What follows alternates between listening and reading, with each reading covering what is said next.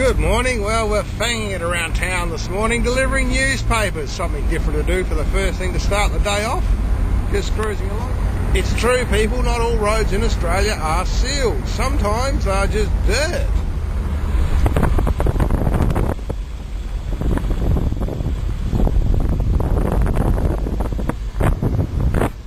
I once hit a kangaroo along here. Scared the living daylights out of me, it did. It's a long road, but here we are coming back onto the bitumen. Of course, there is my favourite. I've got a couple of small addictions in the world, and one of them is hitting a little white ball and trying to find it for the rest of the day. I often wonder what the point of playing golf is. Who invented that game? Do you just need to be frustrated permanently just to get through the weekend or not? Now, I'm dodging the galahs as well. Not the one behind the wheels, but the ones that actually hop across the road. For some reason, they like sitting in the middle of the road. Great things about my home is, of course, the native wildlife. We have an abundance of magpies. Here they are, just sitting around doing their little thing first thing in the morning. The resident magpies all out checking out the local neighbourhood. They're actually all hanging out for a feed, because most people around here feed the magpies. Amazing, isn't it? Friendly little things are much better than those seagulls. Every morning I get to see this beautiful vista as I come up over the hill from delivering newspapers. Now, don't do this at home, kids. I'm about to throw a newspaper and drive a car at the same time. It's a little bit tricky, but here we go. There we go. That's his paper delivered for the day, and then we fang it up around the corner here to one of the more modern landmarks around the area. I am coming towards the end of the morning, and that's one of the things I love about this job. The beautiful thing is I get to finish with that beautiful panoramic view over the cliff tops of the ocean. It's a fantastic little spot, and during summer it's dead flat like glass some mornings, but I love the rough winter mornings as well. It's just sensational. We've got these huge breakers that just come in smashing up against the coastline. Just banging it up around another corner here.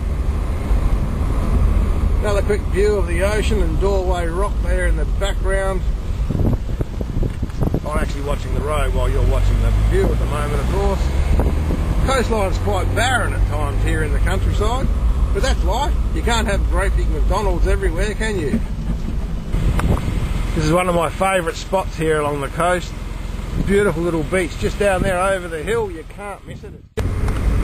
Hang it here. We're going past the old jail, yes.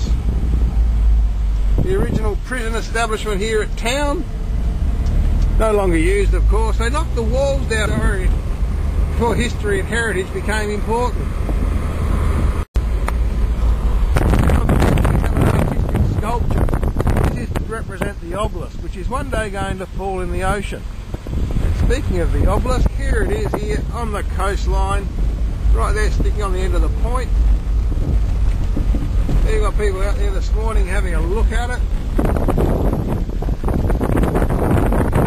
It's marked in red and white stripes. The reason being the coastline around here is quite flat. There's no mountains or any other landmarks that you can choose from to see how far you are from where your location is. And the town I live in, Robe, used to be a port, major port 150 years ago, and many ships also sank. So I gave them an idea of, instead of creeping along the coastline and hitting rocks, they could actually come along, see where the landmark is. Oh, travelling, of course. Everybody loves to go fishing, and of course Robe has its own little amateur boat marina. We can't drive down in. The car does not float like a boat. Of course, in the background are the fishing fleet ships.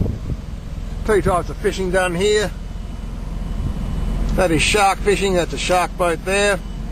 Most of the boats are, of course, lobster boats. Planing holes, majority of them come from Western Australia here to South Australia because they make the best planing holes, very fast and efficient way of catching fish.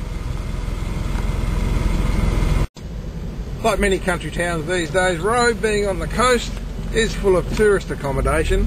This is just one of those little residences for people that come and stay, so we throw them in a paper so they can keep in touch with the rest of the world while they're here having a holiday and getting away from the rest of the world. Aren't humans strange? They go on a holiday to get away from it all and then need the paper to know what's going on while they're away. Poor creatures.